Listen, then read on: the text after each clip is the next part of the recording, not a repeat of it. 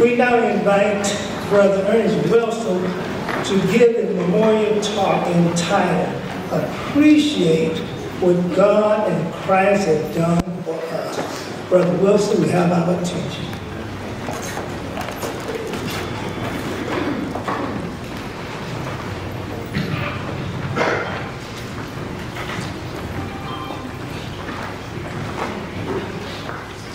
First of all, we'd like to welcome all to the memorial of Christ's death.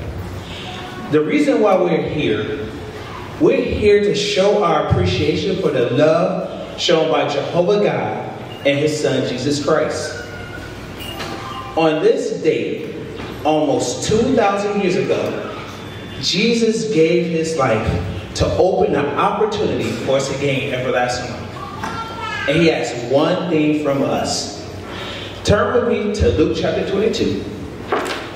And we're going to take a look at what Jesus asked from us. Now, as we turn to Luke chapter 22, just imagine the setting. Jesus has just celebrated the Passover. Now, the Passover is an annual celebration that the Jews had every year. So, at this meal, they had roasted lamb, bitter greens, unleavened bread, and at this time, some red wine. Now, right after he celebrated the Passover, this annual event, he instituted something new. If you look at Luke chapter 22, and we're going to look at verse 19. It says, also, he took a loaf, gave thanks, broke it, and gave it to them, saying, this means my body, which is to be given in your behalf. Now take note. Keep doing this in remembrance of me. Also, he did the same with the cup after they had the evening meal, saying, this cup means the new covenant by virtue of my blood, which is to be poured out in your behalf. Yes, Jesus commanded his disciples to remember his loving act in a simple ceremony 2,000 years ago. So in obedience to Jesus' command, millions around the world will observe the Lord's evening meal tonight. They will meet in kingdom halls. Right now, we have 2 congregations that's meeting at the kingdom hall we normally meet at. They're at assembly halls. At the assembly hall we normally go to, is 5 congregations that will be meeting there. In private homes, we have some right within our congregation. Due to COVID protocols, they're in their homes. They're following the memorial celebration. And rented facilities, that's where we are right now, Roxborough Middle School. But even in prisons and open fields.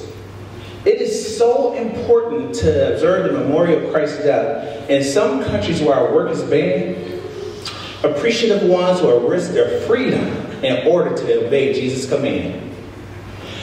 Last year, just tonight, to be here, many of us had to make some sacrifices. It warms our heart when we look around the room and see some individuals that we haven't seen in 2 to 3 years. Why? Because of health problems. But they took this opportunity to be here, to be present. We have individuals right now on our Zoom who are in the hospital. A dear brother, close brother of ours, he's in the hospital. But he felt the importance to be on Zoom, to be a part of this memorial. So many have made adjustments to be here. But last year, there were 19,721,762 that observed the Lord's evening meal worldwide. But tonight, as we observe the Lord's evening meal, we're going to consider 4 questions. And we're going to really hone in on these questions. The first question is, how does Jesus' death open the way to everlasting life? Who benefit from Jesus' loving sacrifice? Who should partake of the bread and the wine that's here before us? And then finally, besides attending this meeting, what else can we do to show our appreciation? So we're going to get right into that first question. How does Jesus' death open the way to everlasting life? Well, to understand, we had to go back in time. We had to go back all the way to the beginning of human creation with the first man, Adam. Now, when we think about Adam and his wife Eve, can you think about the prospects that was laid out before them? They had the prospects of living on this earth, in a paradise earth, forever under righteous conditions. His enjoyment of everlasting life only depended on one thing. It's just dependent on him being obedient to Jehovah. But unfortunately, Adam disobeyed. Now, notice what it cost us. If you have your Bibles, we can look at Romans chapter 5. In Romans chapter 5, and notice here in verse 12, it says, that is why, just as through one man, that's Adam, sin entered into the world, and death through sin. And so death spread to all men because they had all sinned. Yes, because of Adam's disobedience, it caused a defect in humans. Now we suffer with what? Sin and death. We inherited it. Just this morning, I had to go to a doctor. And when I went to the doctor asked me all these questions. Nothing about me, but they wanted to know, in your family, do they have diabetes? Do they have heart disease? Do they have these different things? And the reason why they wanted to ask me those questions is because they wanted to make sure I didn't inherit anything from my relatives, because they wanted to treat me. They wanted to make sure that they cover all the tests. Well, they didn't have to test me for what? Sin and death. Because right now, there was no cure for it. There's no cure. But man has come up with ways to help us to deal with things, but they don't have a cure for sin or death. But are we at a loss? Could honest, right-hearted individuals of Adam be rescued from this sad condition? Well, yes, they could. But notice first in Romans chapter 5. Yes, they could. By two of the greatest acts of love. Now, when we think about the first greatest act of love, we think of the scripture at John 3:16, where it says, God loved the world so much, he gave his only begotten son. So here, Jesus was with his father Jehovah for eons of time. And Jehovah willingly gave up his son in our behalf. That's the first great act of love.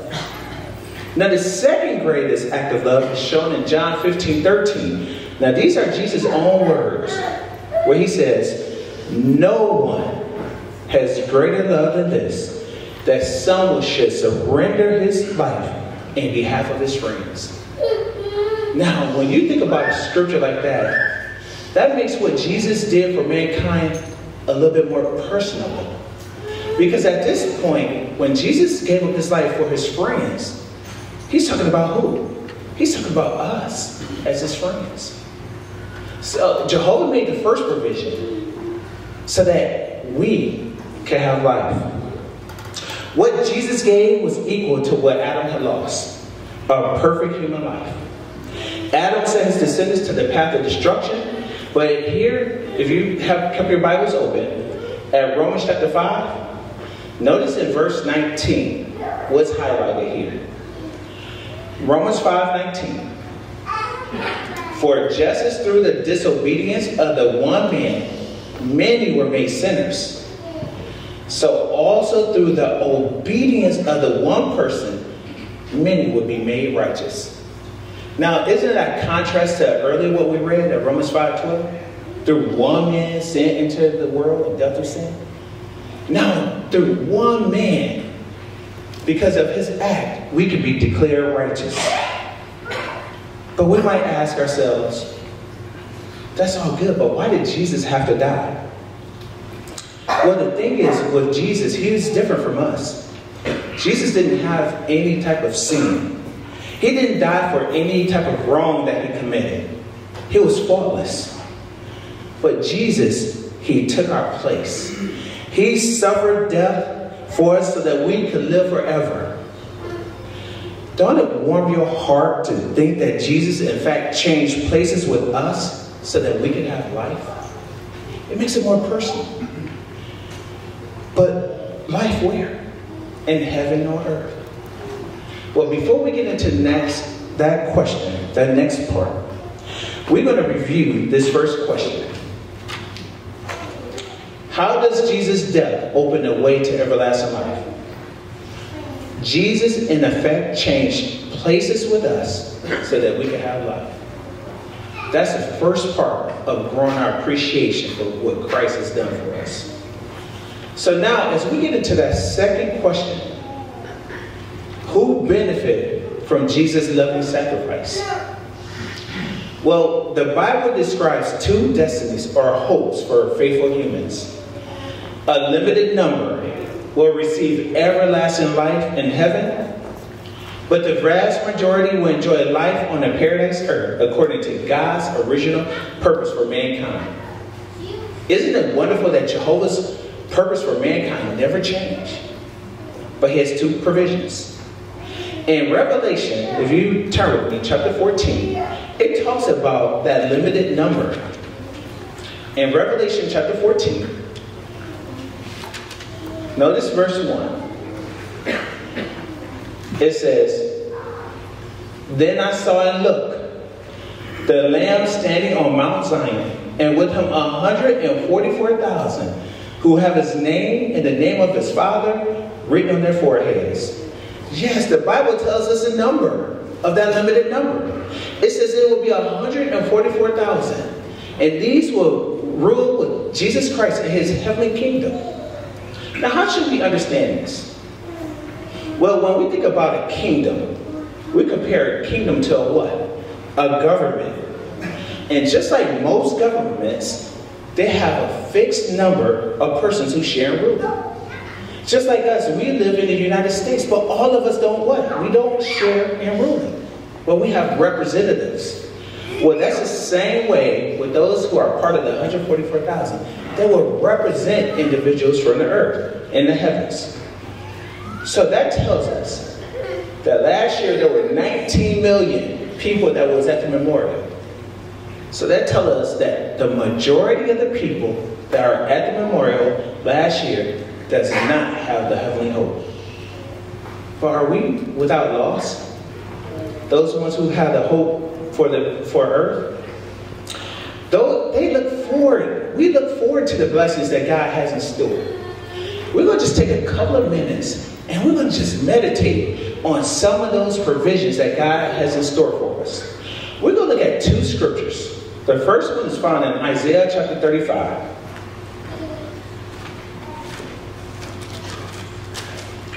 In Isaiah 35, try to imagine this scene. Look at verse 5. It says, "At that time, the eyes of the blind will be opened, and the ears of the deaf will be unstopped. At that time, the lame will leap like the deer, and the tongue of the speechless will shout for joy. For waters will burst forth in the wilderness, and streams in the desert plain." Now, can you get the big picture here? We're talking about a time period where there'll be no more hospitals. There'll be no more morgues. There'll be no more blind centers. There'll be no more things that cause harm. And that latter part in verse 6, where it says waters will burst forth in the wilderness, for us in this audience, we have a wonderful provision. We can walk right out of this auditorium, walk up to a water fountain and drink water, right?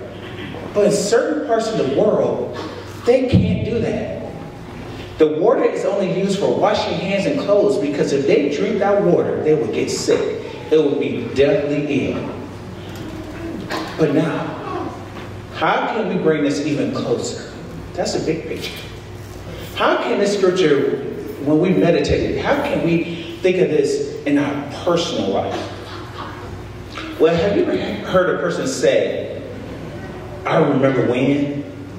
What do I mean by that? Well, let me give you an example.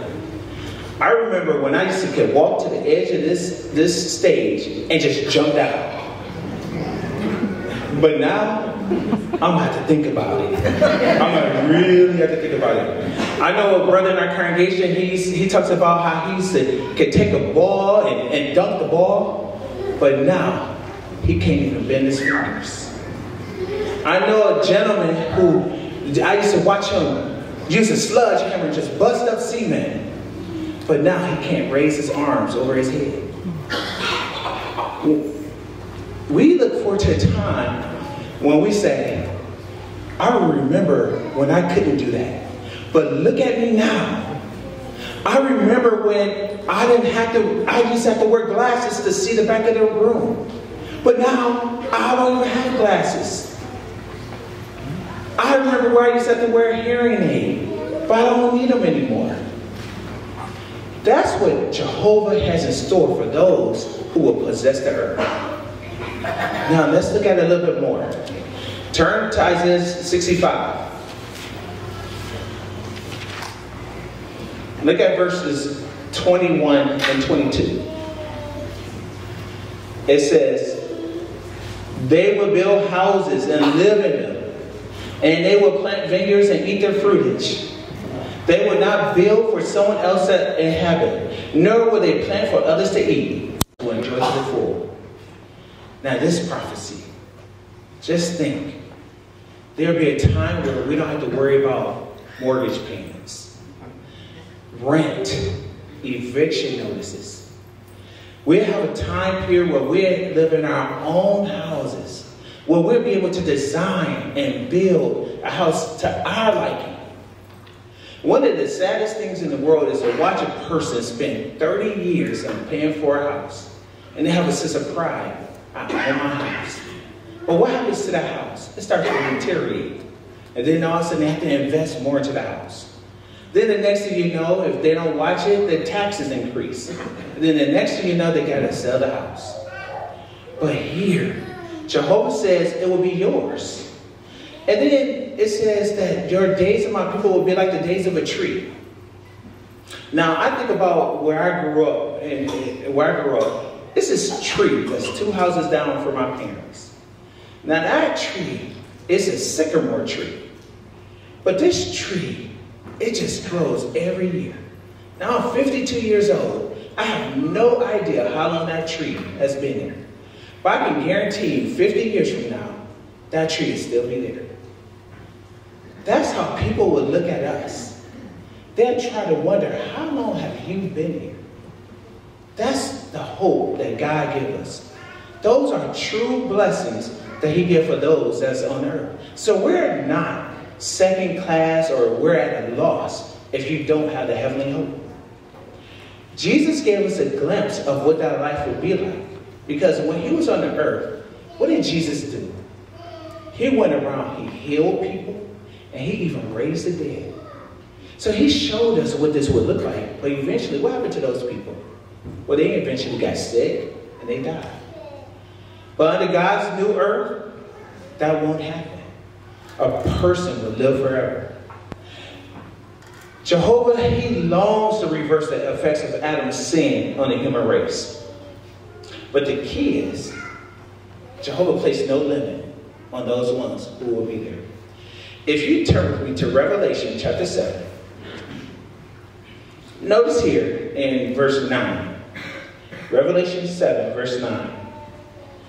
It says, after this I saw and looked a great crowd, which no man was able to number, out of all nations and tribes and peoples and tongues, standing before the throne and before the Lamb, dressed in white robes, and there were palm branches in their hands. And they keep shouting with a loud voice, saying, salvation we owe to our God who is seated on the throne and to the Lamb. That's unimaginable. The Bible describes that there will be a great crowd. But did you notice who would make up that great crowd? People from all races and cultures and walks of life. Jehovah is not partial. Those ones who are willing to serve him, that's a true blessing that they have. So those ones who have the earthly hope, they are in no way less important or less valuable to God. They are still precious to him. When I describe those things to you, is this your hope? Can you see yourself there? Can you see yourself living as a part of that new earth? Well, I hope so. Because Jehovah wants you to be there. The key is, we can all decide whether or not we will serve God. But as to where we will serve Him in the future, it's up to Him to decide. He is the one who will decide who will rule with Christ and those who will be on the earth. Jehovah will determine the best place for us to serve. So when we think about that second question, who benefit from Jesus' loving sacrifice? A limited number will receive everlasting life in heaven, a total of 144,000. But the vast majority will enjoy life on the paradise earth according to God's original purpose for mankind. Isn't that a reason why we should have appreciation for what Jehovah and Jesus has done for us? So now we're going to move into our third question. We had this bread and wine before us. There's a bunch of us here. Who should partake of the bread and the wine?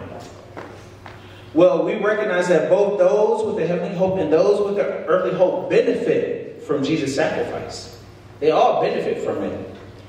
However, those with the earthly hope do not partake of the emblems. But why not? Because we're all here. Well, the night that Jesus instituted that memorial of his death with those, he made a covenant or agreement or a solemn promise with them for his heavenly kingdom. He wanted them to be a part of his ruling government. That's the ones, and that is a limited amount of people to 144,000. Those who partake of the bread and the wine tonight should be only the few remaining ones of that number who will rule with Christ in heaven. So you remember how it started in 1914, 33 CE. Started with 11.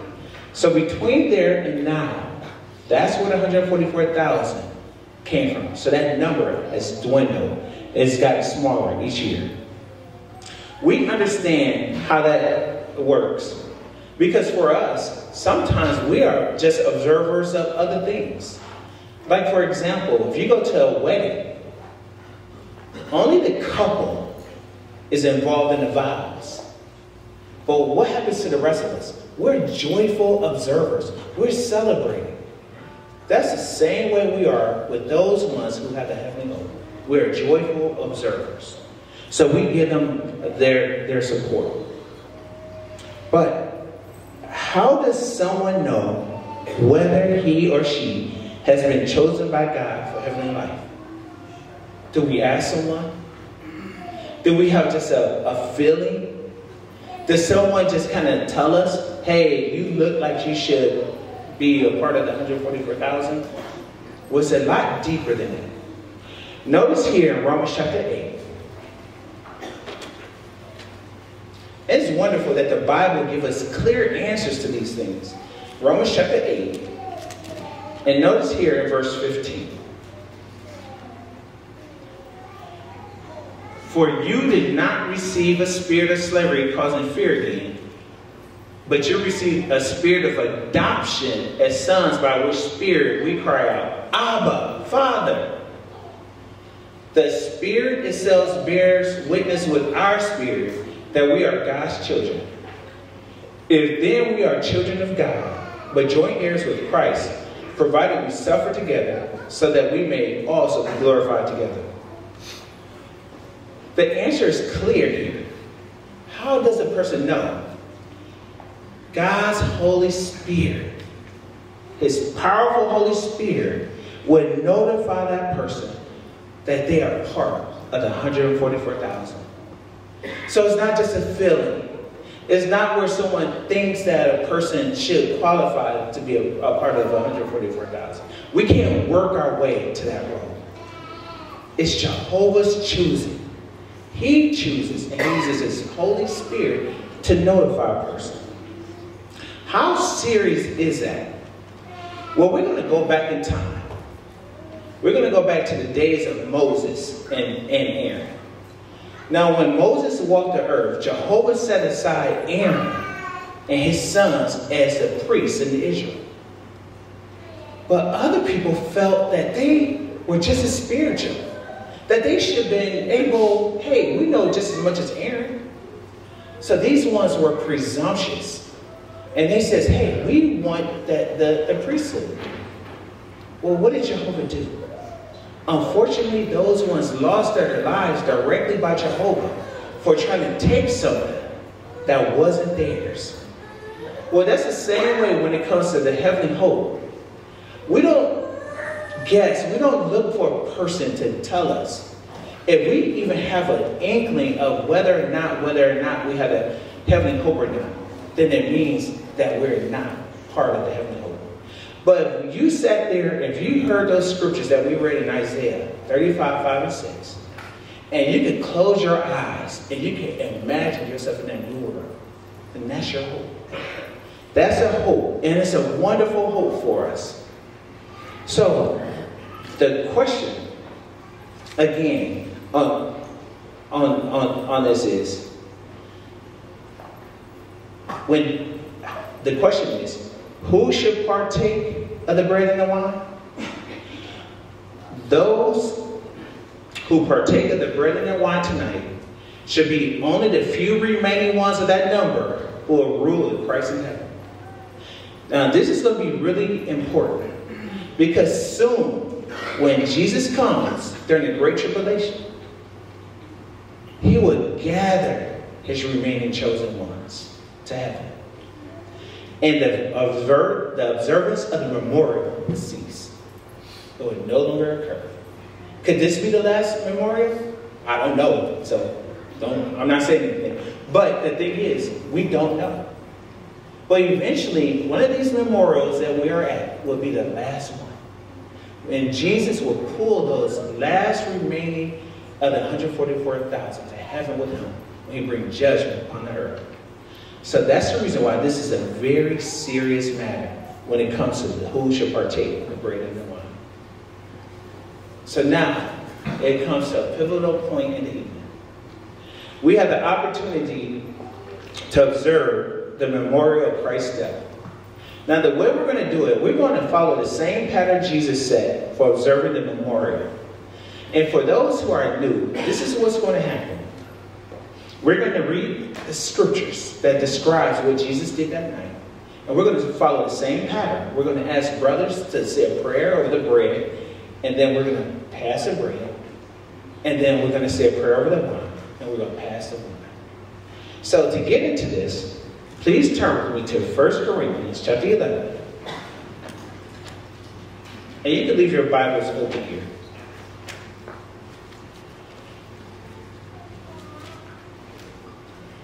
1 Corinthians chapter 11, verse 23 and 24. It says, "For I received from the Lord what I also handed unto you, that the Lord Jesus, on the night on which he was going to be betrayed, took a loaf.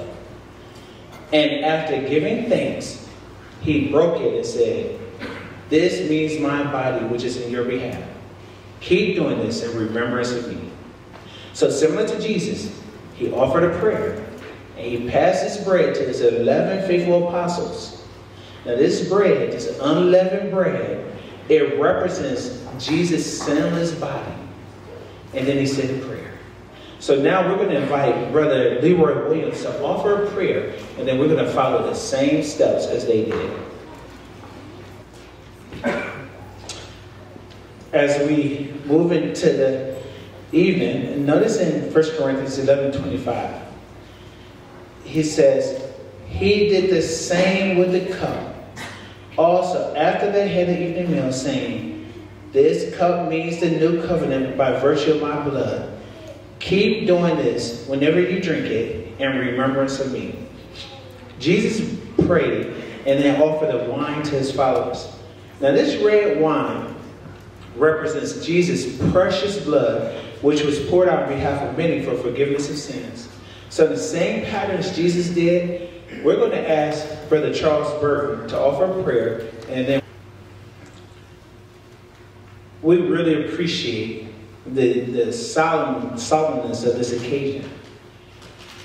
But besides attending this memorial celebration, what else can we do to show our appreciation for what Jehovah and Jesus has done for us? We're going to talk about 3 different things that how we can show our appreciation. The first way we can show our appreciation is by choosing to give Jehovah our worship. That's a choice. And we can make that choice to give Jehovah our worship. We recognize that Jesus' sacrifice opened a way for you and I to have a precious relationship with Jehovah. But that's not it. Jehovah has made a promise to us what he would do if we tried to attempt it. If you notice here in James chapter 4, verse 8, just think about it in this terms of what Jehovah is saying that he would do for us. This is James 4, verse 8. It says, draw close to God, and he will draw close to you. All Jehovah is asking us to do is to take the steps. Draw close to him, and he will reach back out, and he will draw closer to you. He will bless our efforts to strengthen our relationship with him. All we have to do is take those steps. God will help you to live by his standards. He wants us to succeed. He wants us to benefit from the provision of Christ's death. So when we are discouraged, we can pour out our hearts to Jehovah. He will listen. That's the first step. The second way, we can build faith in God by taking in knowledge. At John 17:3, it says, this means everlasting life. They're taking the knowledge of you, the only true God. We build faith by reading, studying, and meditating on God's word. The more you get to know about God and Christ, the more your love for them will grow. The third way we can show our appreciation. Attend Christian meetings regularly, not just on special occasions. It's nice to have everyone here. And it's really encouraging. But when we're at our meetings, our local meetings, we gain a lot from the platform. But when we're together, there's such an interchange of encouragement. We really get to see how each and every one of us are doing, how we can continue to talk about our appreciation for what Christ has done for us. When we think about it, in this third question, when it says, besides attending the meetings, what else can we do to show our appreciation? The answer is to choose to give Jehovah our worship, build faith, and attend meetings. So when we do a summary of what we discussed with these questions, that first question was, how does Jesus' death open the way to everlasting life? Well, we recognize that Jesus in effect changed places with us so that we can have life. That second question, who benefited from Jesus' loving sacrifice? We recognize that there's a limited number who will receive everlasting life in heaven, but the vast majority will enjoy life on the paradise earth according to God's original purpose for mankind. And from observing the memorial, the majority here, that is your hope. That is your hope. Who should partake of the bread and the wine? Those who partake of the bread and the wine tonight should be only the few remaining ones of that number who will rule with Christ in heaven. And finally, that last question. Besides attending this meeting, what else can we do to show our appreciation? We can choose to give Jehovah our worship, build faith, attend meetings. We just want to reiterate that. But when we think about what Jesus and what Jehovah has done for us, don't it touch us? Notice this scripture, our final scripture, in 2 Corinthians chapter 5. And we're going to look at verses 14 and 15. It says, for the love that Christ has compels us. So this is going to move us to action. Because this is what we have concluded, that one man died for all, so that all had died. And he died for all, so that those who live should live no longer for themselves, but for him who died for them and was raised up. So Christ's sacrifice should move us to action. It should move our hearts. So isn't it heartwarming for us to consider what Jesus did for us? In the coming days and weeks, continue to reflect appreciatively on Jesus' sacrifice. May you be moved to show your appreciation for what God and Christ has done for you.